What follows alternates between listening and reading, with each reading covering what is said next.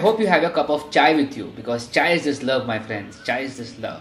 Hey guys, Harsh here and welcome back to Technolobe. As you can see, we are back to the super casual setup and I have got a very interesting video for you guys today. Today we're talking about a custom ROM for the Mi 11X or the Poco F3 or the Redmi K40. Whatever you want to call it, it's the same smartphone, and this smartphone is very interesting. It comes with a Snapdragon 870 processor and the custom ROM support for this smartphone has been great. So the ROM that we're talking about today is CrDroid, and this is the first time I'm trying this ROM on any smartphone. A lot of you guys recommended this ROM in the comment section, and here we are talking about CrDroid for the Mi 11X.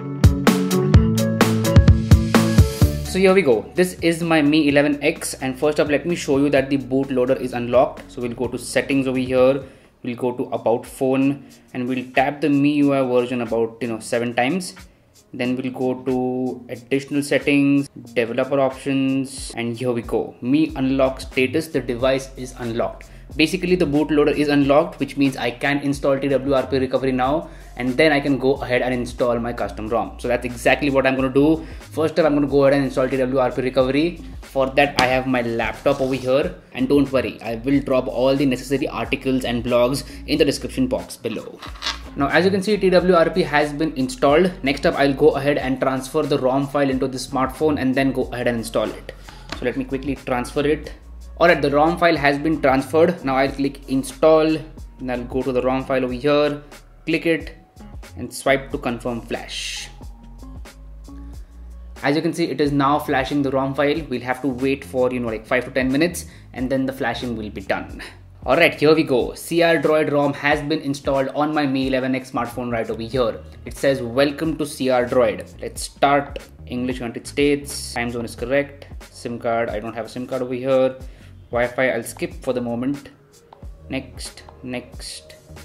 Gesture navigation, simple password, fingerprint sensor, yes. So it has a physical fingerprint sensor on the power button over here, and let's go ahead and set it up. Fingerprint added. Next, skip and start. Whoa, that was a very easy setup process and very fast as well, like a very clean and fast setup.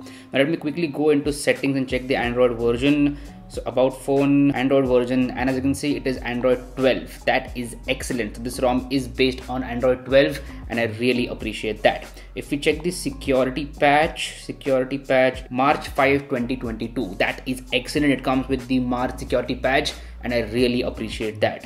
Now I cannot see any G apps over here, so I will have to download G apps and flash them. Now I'm gonna go ahead and use this ROM for a while and then I'll get back to you guys. Alright, here we go. So this is the CrDroid ROM running on Mi 11X based on Android 12.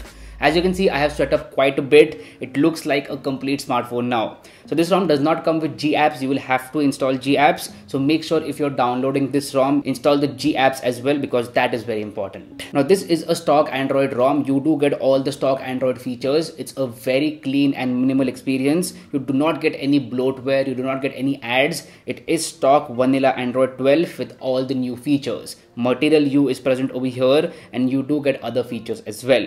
Now this ROM comes with a bunch of customization options. So if you go to settings and scroll down to CrDroid settings, you get a lot of customization options over here.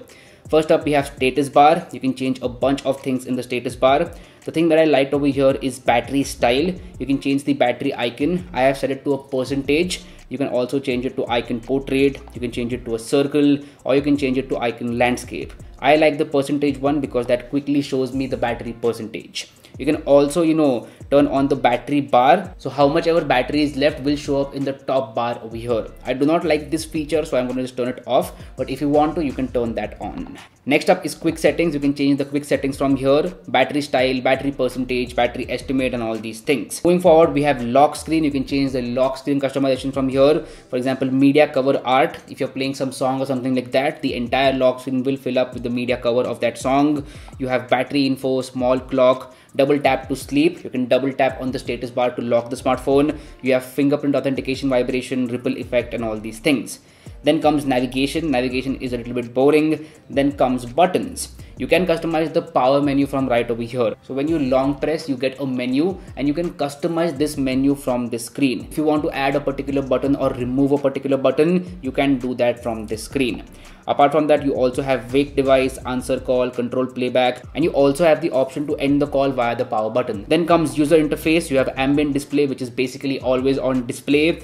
You also have the option of edge lighting over here. Whenever a notification comes, the edges will light up, and you can change the color of the edge lighting as well.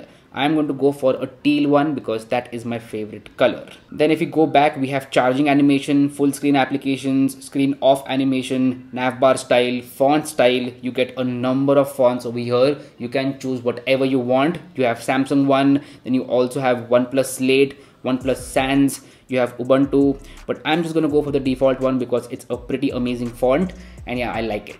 If we go back, we can also change the icon pack of the quick settings. You can change the quick settings. You have Oxygen OS, you have Rounded, you have Victor, Sam, and all these things. Next up is notifications. You have noisy notifications, force stop button, heads up, less boring. You can also enable blink flashlight for incoming call. Next up, we have sound. In sound, the first option is pulse. If you enable this option, you will get a pulse right on the screen whenever you play a song. You can also push that pulse to the lock screen. Then you have volume panel on left. So if you want the volume panel to appear on the left, you can do that. So now the volume panel will be on the left, and you also have a bunch of other options. Then comes the best part in this, settings tab, that is miscellaneous.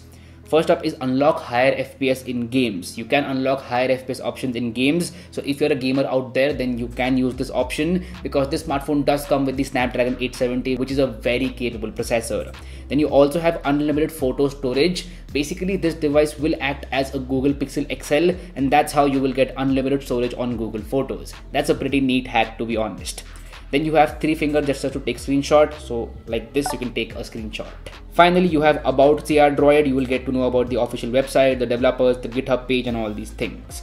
Basically, this tab is an excellent one, and you can customize your smartphone in a number of ways. I have not seen this in a lot of custom ROMs. CrDroid is doing a very good job over here, so a thumbs up to the developers. Now, if we talk about the performance of this ROM, I have not seen any major hiccups whatsoever. In fact, it is a very smooth and clean experience, and the performance has been amazing. I also tried to play some BGMI, and the experience was top notch. This smartphone does come with the Snapdragon 870, and I feel that it is one of the best processors out there because it does not overheat and gives very good performance. Now same goes for battery life as well. Battery life has been top notch. I have not noticed any issues with battery life, especially with this ROM. Now if you talk about camera, I am using Google Camera over here. Let's quickly take a selfie. And yes, I am using Google Camera over here. If you want to install Google Camera on your Mi 11X, I will make sure to drop a link to that video in the description box below. You can go ahead and watch that video and then install Google Camera on your Mi 11X. But yeah, overall this ROM is an excellent one. It is a stock Android ROM. That means you will get that clean experience. You will get all the new Android 12 features, and you will also get very good customization options while being stable. CrDroid is doing a very good job over here, and I am impressed with this ROM. So as you saw, that was the CrDroid ROM on Mi 11X. It's a very clean, smooth, and stable ROM. Now if you want to install this ROM on your Mi 11X, you can follow these simple steps. First up, you will have to unlock the bootloader of your smartphone, and you will have to install a custom recovery like TWRP recovery. If you don't know how to do these things, then don't worry, I've got you covered. I will drop links to articles and videos in the description box below, which will help you through the process of unlocking the bootloader and installing TWRP recovery. Once you are done with these two steps, you can download the ROM file and the GApps file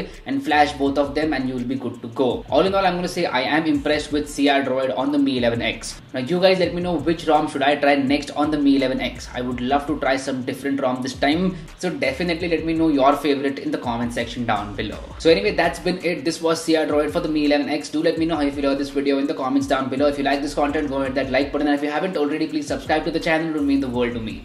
My name is Harsh Punjabi, and I'll see you guys in the next one. Bye bye.